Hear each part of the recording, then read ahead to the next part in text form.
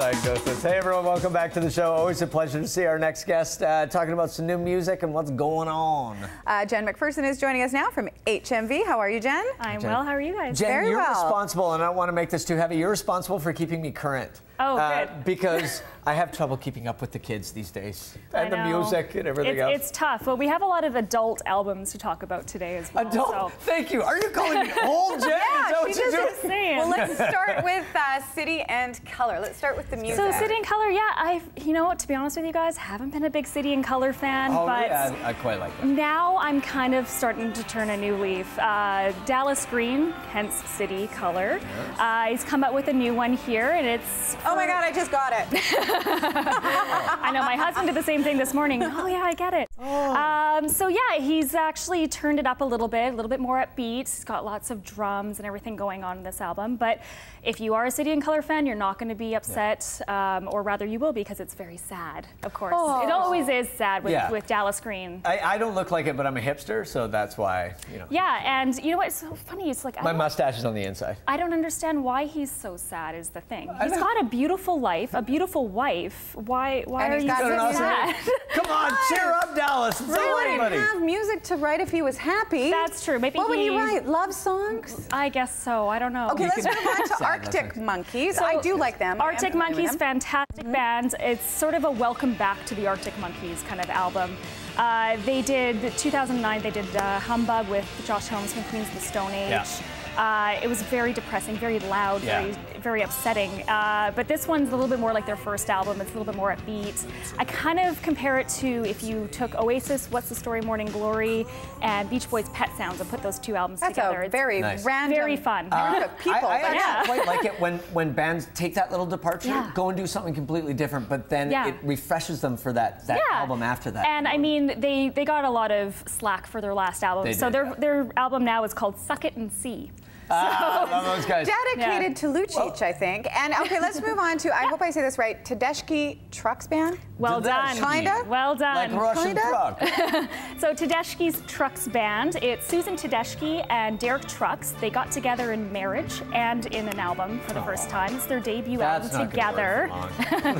They came up with this 11-piece ensemble album, and it's fantastic. It's got the bassist from Allman Brothers Band, a bunch of people from the Derek Trucks Band. It's your perfect typical summer album, despite this rain that we're having outside. Yeah. Bring it. But yeah, it is. It's throw the barbecue on, get your friends over, have some sangria, put on this album. Nice. You're set This is to a go. little more adult oriented, as you. It's a little bit more adult oriented for sure. And how about this one here? Lila Bialy. So she's going to be in town on June 26th for the Jazz Fest. She's a jazz pianist artist. She's had a wonderful year. She's had a baby. She's been singing background for Sting. She's just fantastic. She's from Vancouver. So she's going to be performing at Performance Works on the 26th for about $20. It's a pretty good show, but she's actually performing in our store, HMV Robson, for free on that day. Nice. She has a beautiful voice. She's it's going to be great. Young lady. Now, I am a huge fan of Jeff Bridges, one of my favorite actors, but I have not seen this movie, True Grit. So True Grit, right? The original was with the Duke. Yeah. This Coen Brothers remake. The Dude. The Dude. The Duke. So we've got Jeff Bridges, Josh Brolin, Matt Damon. Matt Damon. Yeah. Big Boston fan. It's your typical girl meets bounty hunter falls in love, and it's fantastic. Haley Steinfeld, I believe, is the little girl nominated for an Oscar, and it. Can't believe she didn't win because it's so good. Now you guys have the third season of one of the people that love it. Oh, they love it. Oh, they love it. I Show. cannot wait. I'm gonna buy it today. I watched the first episode last night. Already hooked. I saw the first two seasons, of course. Basically, Bryan Cranston from Malcolm in the Middle. You won't even recognize him.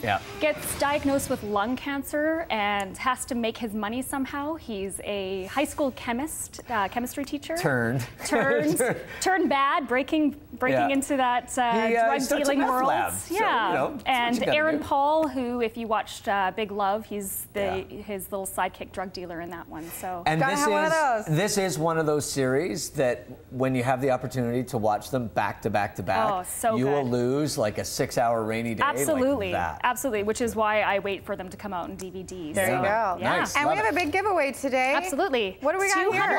$250 $200 for a lucky winner, I guess. So a lucky viewer will win this, Michael Eckford. If you can name 3 of the albums we talked about today, you can win this. All you have to do is email your guesses to email or urbanrush@shot.ca, and it's a $250 gift certificate. That's awesome. You can use it online as well at HMV Digital, so you can download all of these albums online and then get some more as well. Excellent. Thanks so much, Jen, and thanks to everybody at HMV. We're going to take a quick break.